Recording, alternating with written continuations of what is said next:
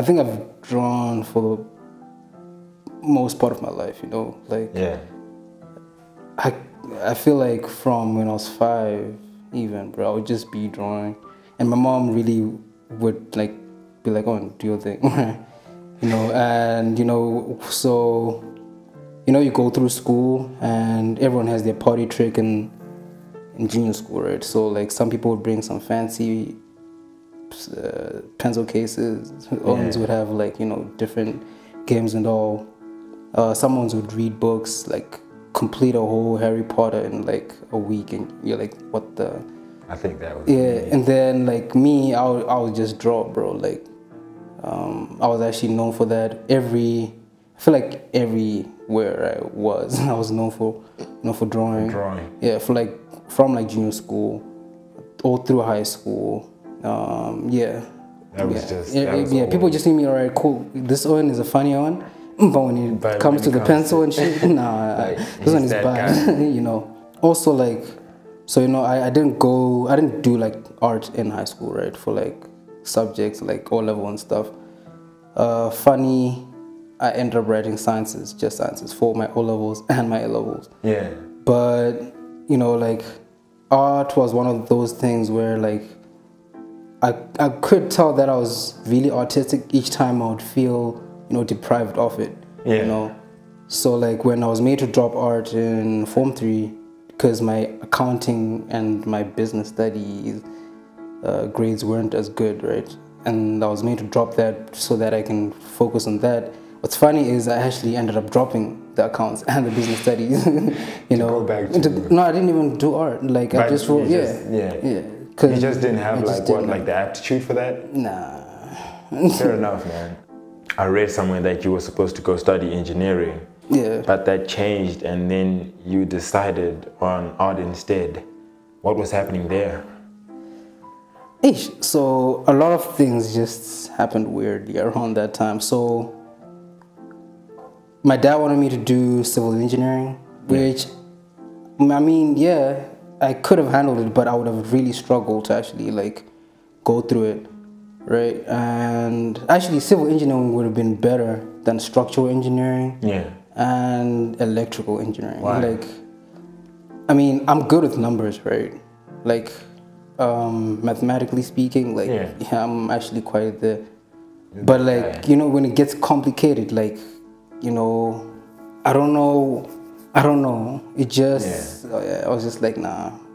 Nah. And it wasn't something I was now passionate about, right? Yeah. Because when I was applying for actual uni on my own terms, I was applying for architecture, which for me would have been the perfect, bro. Yeah. Like, I started drawing cabins at like Law 6, like proper like planning and, you know, doing. So it would have made sense to actually, like, cause like you would have had like the passion to see it through. Is that like fair? Cause like it's not like I'm complaining about the combination I did in high school, right? Like in my A levels, which I did was math, physics, and geo, right? Yeah. And I did fairly good on my math and my physics. In geo was because I don't like reading, not at all. All right. So, and you know, with math, right, it kind of triggers creativity. On a psyche level, I don't know how that works. I'm sure there are neurologists that actually study how math and art are actually related. Maybe it's because of, like, you know, proportions and, you know, playing with balance, blah, blah, blah, right? Yeah. But for me, maths and physics would have made sense because I could study architecture, like, right after, right? I was like, well, you know what? Just to be me, I want to do art. So I then went with Ziva, and then they went me through their graphic design course, and I just took like 2 terms. Yeah. Those 2 terms, bro, I learned so much. You know, Ziva, was this Zimbabwe Institute of Digital Arts? Yeah. Okay. Yeah. Right. So like me going with my passions, right? That also was kind of triggered by the fact that my dad was like, you know, he was good in like engineering, man. Like this Owen did the most by the time he's my age. Yeah. This Owen had done the most. I'm like, whoa, you know what? You're mom. But him following passion, like his farming passion, then I'm like, yeah, you know what, this is something I would actually inherit from him, right? Yeah. So, I mean, that's that. Yeah, like, so essentially what you're saying is like he him leaving like engineering to actually go and do that was him following his passion. His passion, right? So was that... so juxtaposing that is me choosing art and architecture or whatever instead of like me doing engineering. Yeah. Basically that. Yeah. And he was with it? He's really seeing it like, damn. It's coming like full circle now. Yeah. Fair enough. Yeah. Fair enough. Zila. Yeah. And then cut Chinhoyi University of Technology. Fine art. You're currently studying that. I think you're on the like tail end of that, right? My question would then be, because you've had like these two experiences in like formal institutions, right? What do you think formal education gives artists that they might not get if they take like a self-taught path? All right, so I will split the two, right? Yeah, fair. All right, so from Ziva, I really learned to appreciate like, you know, aesthetic value, right? Like things that don't have to be nice. This man, Saki Mafundiwa, was the principal, was like, nothing should be nice. Something has to make sense, but beautifully, you know, type of thing like that. So from there, I was taught, you know, how to make things that communicate something, but like in a pretty way, like, you know. Yeah. So that's the technical side of art. Like that's where I learned like, you know, how to actually appreciate things as they are, because that's why I actually picked up photography at Ziva through Calvin Dondo. Shout out. Love that. That man, so he's got a book out called Hodi Zimbabwe. It's like street photography. So if you've noticed, I've actually, I do portraiture, street, documentary, conceptual stuff, right? So like the conceptual stuff, that's mostly inspired by the fact that he would show us books by like other photographers from, you know, like old Mali and then New Orleans, and then, you know, so he'd show us books from like photographers from outside like Zim. And from there, he would help us like appreciate like composition, lighting, and, you know, colors, and, you know. So now that was one thing. And then you come with the graphic designer teacher who's telling you that things have to be balanced, you know. And so now now I would say my first, you know, introduction to art, you know, outside, you know, just drawing, was that photography, right?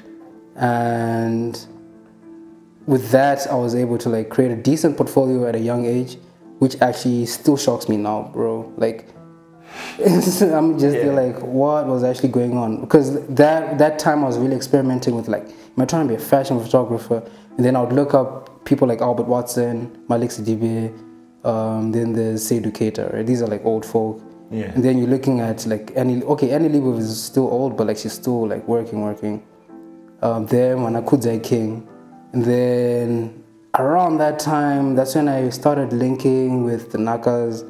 And then at that time, Tamiri Kudita was doing something in Cape Town. And I was like, what? This is more, because I was actually interested in like film. Yeah. Then I was like, okay, this is something dope, right? And then I see that it's a hand doing, I'm like, oh shit, this is actually really dope. Yeah. There's that, and then there's also this one dude, Stephen Jikosi. Yeah. So around that time, I was just seeing like, okay, so there's portraiture by these people, and then there's like street from these people, and then, you know, taking so much in, because like with Calvin Dondo from that school, and even like I'm forgetting my other lecturer's name. Oh, it'll come. Colin Beda. Yeah. He would really encourage us to like just read, you know, not only read, but like just eat up like, you know, art and design, and, you know, have fun with it. So you do it in such a way that you would have fun with it. Like both of them, they would do it in such a way you would have fun with it, and, you know, you would be encouraged to experiment. Yeah. Right.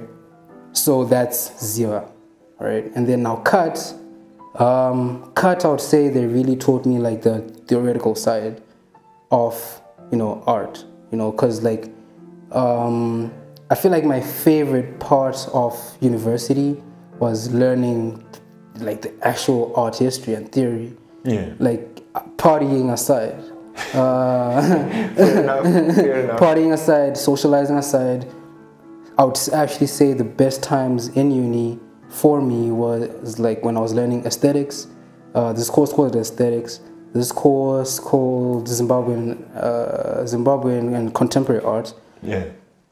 Whoa, bro! Like I learned so much, and you know, it kind of helps you think of art differently. Like you know, you can present art in so many different ways, based off of like the message you put behind it.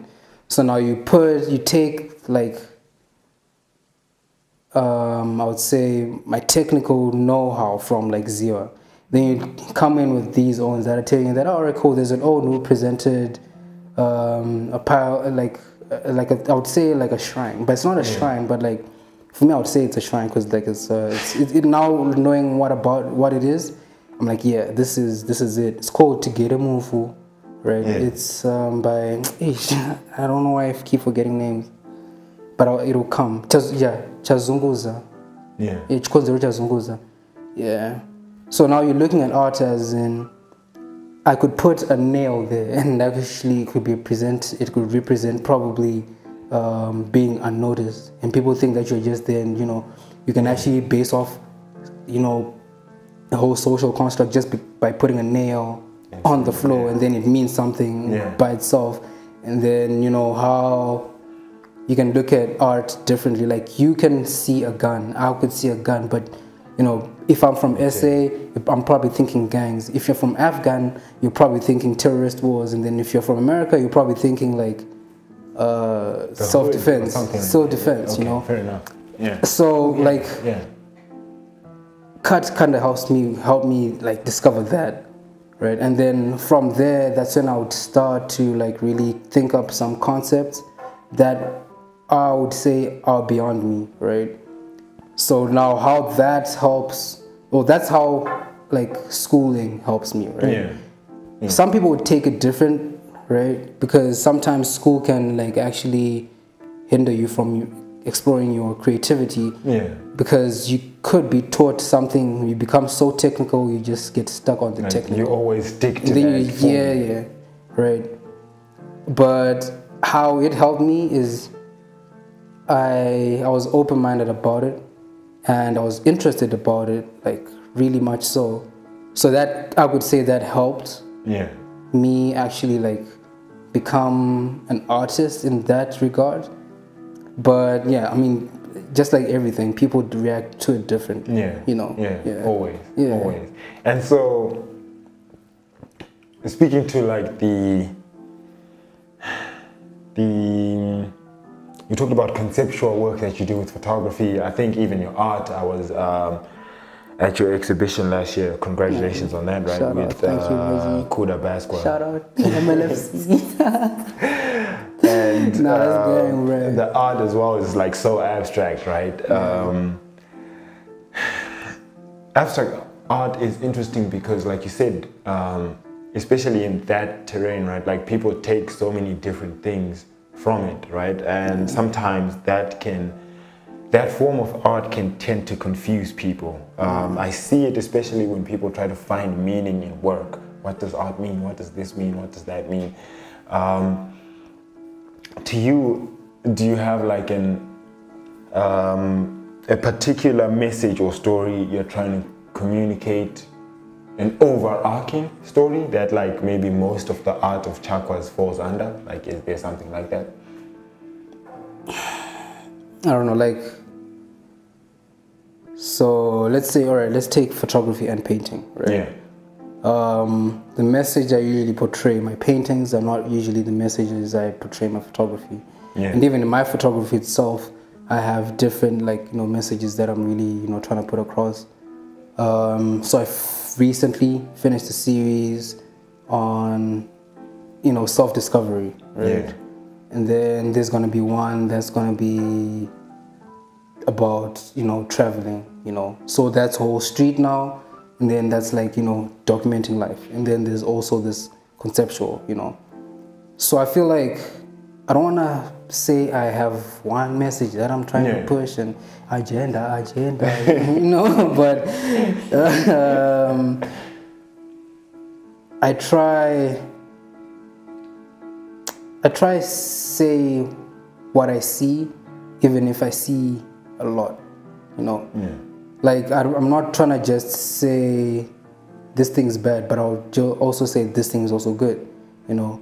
I'm not trying to say that this thing is big, and I'm also trying to say this thing is also small. So like, and that duality. Yeah, you know, like if some of my artworks contradict, that's because I'm saying what I'm seeing, right? Yeah. If I see people playing the mbira and an own is dancing his butt out with a chibuku, and then this on another piece I'm saying say no to drugs, probably it's like me saying, yo, there are people who are saying no to drugs, but then there are also people that are saying I'm having fun with this thing, right?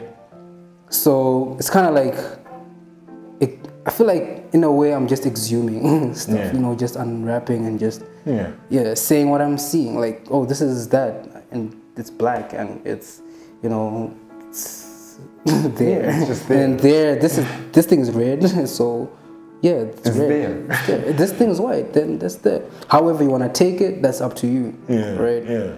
Because of course, like there are things I would actually like not talk about in my art, like definitely, like yeah, that's definite. But also like if I'm free to say that, that is that, then let that be that. Because news can actually report on sport, can report on like stocks, you can report weather, on business, weather, anything, you know, everything, you know. So like to a degree, right? Yeah, in a way, artists are news reporters. In a way. Yeah. Fair enough. In terms of that, right, you mentioned that you don't necessarily have like an overarching message, but you're just portraying experiences as you come across them. How does your process work? I know you're a photographer, you're a visual artist as well. For those particular mediums, how does your process work? You've seen something, how do you know that what I've seen here is worth turning into art, and how do you go from there? If I just get like a strong feeling, and like if I can get a strong message out of it, and someone can learn something, you know, then I feel like it's worth mentioning. I'm like, there it is. Yeah. You know, because you never know who you're speaking to. You don't, because like I may hang a piece in the gallery, right? But I'm not there saying, no, you don't go, you go. You don't know who's actually coming in, and how they experience that may change their life on some tremendous you know, level, you know, epiphany type thing. Yeah, you know, and yeah, that's basically that. Yeah. But the worst of it is me just saying, this is what it is. I don't know what to think about it. There's a bag. I don't know how to think about it. Help me think. Yeah. Because I also feel like the other reason why at an art show, right, artists have conversations with other people is for them to actually understand the art better. You know, because also, sorry to cut you off, but I really want to get this. Is it to say like sometimes you want to hear what I think when I see the work? Yeah. Because sometimes you might have a profound understanding beyond what I actually, you know, portrayed. You know, because I could portray, let's say, let's say I could actually just have a documentary photography type of a lady by Pamsika, right? Yeah. Then someone comes and is like, you know, this person looks happy, and you didn't see that. You're like, oh damn, this lady actually looks happy. And you're like, maybe in life you don't need much at all for you to actually be happy. So, I mean, this lady, she's, you know, content with her life and, you know, her job, and, you know, her making these 2 cents a day, and, you know, her getting, maybe she gets home to a respectful husband, and, you know, respectful kids, and, you know, just a loving home. She looks that, but she's working a, you know, a simple job. Yeah. Then I'm just like, damn, I just took a picture of the lady by the Bamsika. Then you start questioning yourself, was this the reason why I actually took a picture of this lady? Yeah. Is it because she was just happy and lively and she looked good, like everything was good? Sense, like, and then now it gets you thinking, just because of what another person thought, you know. So, you know, when you have those interactions with people like who actually observe your art, because sometimes I actually just have some friends just tell me about what they think, you know. Yeah. The ones that actually kind of have an understanding of, you know, the depths of art sometimes, because like sometimes someone will look at your art and be like, oh, what are you doing? Yeah, I mean, these are just robots abstract doing art, isn't it? Yeah, I mean, but in a way, art is as abstract as life, bro. Yeah. If you really tried, you know, put something, you know, it's like put an X onto something. You know, it's like a muramba. Sometimes you squeeze it, and you think you got it, and then you just squeeze it out of your hand. You know. So you know, like how life is abstract and art is abstract. Sometimes an art piece, like I said, could mean different things to different people. And so does life, bro. Like some people think of bad situations as opportunities to learn. Some people look at bad situations as just chances to complain and blame spirits. Yeah. But like, I don't know. You know, what is the right way to live? Who knows? Right? There's like, if you see an abstract art piece here, you don't know whether to look at it in portrait, landscape, upside down. Is it supposed to be squank? You know. It's funny you say that. I went to Delta Gallery last year. There was a piece by Chakwaz. And so the one with the black Hansi. I've forgotten the name, right? So but it's got Shona item. I posted it on my IG, and then she DM'd me, and she's like, "I love that you love that, but it's upside down." It was hung upside down. For real? Yeah, she texted me, and I'm like, "Oh what?" I just was that intentionally? I don't think it was intentionally. I think it was like a time thing where things were like being done at like the last minute. But I didn't perceive that. I just took whatever I took from it as it was, and I laughed about it when she texted me. Man. So I just thought of it when you're talking about. Chris is actually hard, man. Really dope. Really she's like spiritually attuned, man. Really good. Yeah, she's really good peeps, man. One of one. Shout out Tino. Let's go. And so your work thus far has had a distinctly muted monochromatic look. Like if it's photography, you love black and white. Like a lot of it is in black and white. And then even the visual art that's outside of photography, the colors are muted. I think you've described it as monochrome. In a way. Just like, I think muted just does it, right? Is that a conscious decision? Is that? All right, so it's funny you use the word conscious. Yeah. Right? Because there's conscious music. There's conscious house music. You have to be conscious, you know. Such a layered word, isn't it? It's a weird word. It's like the word weird itself, because the word weird apparently means something that is out of the world, like something that's alien. You know, a UFO is weird because it's out of the world, you know. So conscious is also weird because conscious is out of the world, and your subconscious, when you connected yourself to your conscious, it really becomes out of this world, you know. What I mean by that is I feel like my subconscious controls my art mostly. Yeah.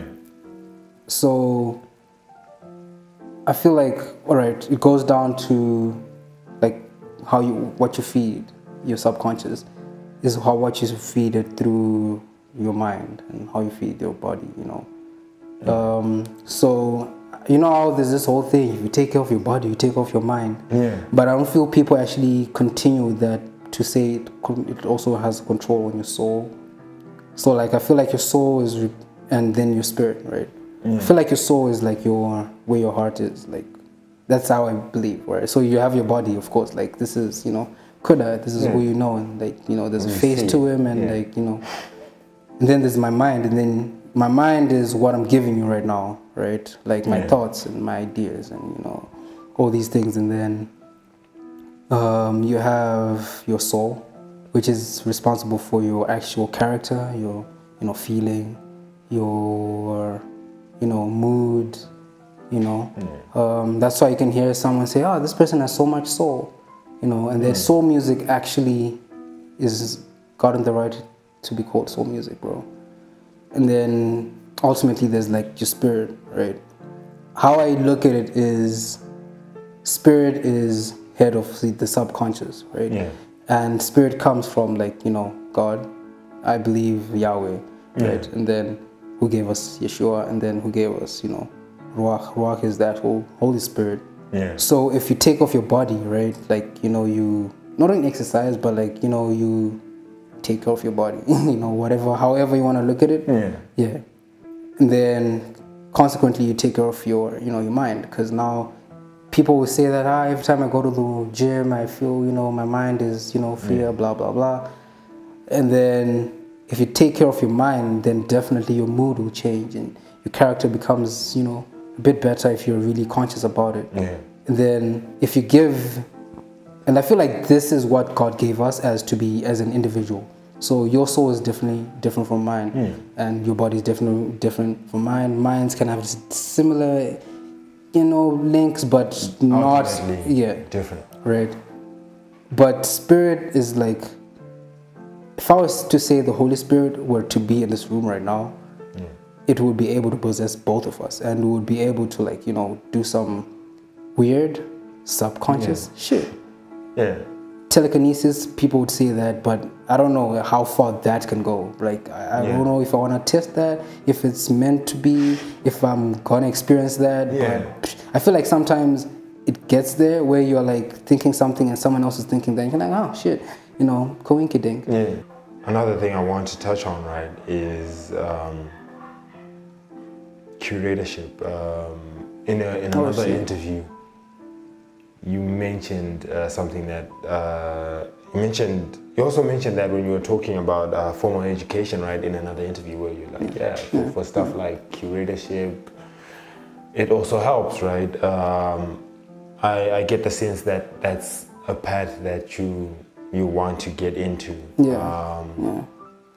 But you actually have to kind of school me, because I come across this term a lot, and it's actually odd. I've never like done the research to actually learn like what a curator is, like what their role is, and why that's something that interests you, like, particularly. All right, so like when I enrolled at CUT, right?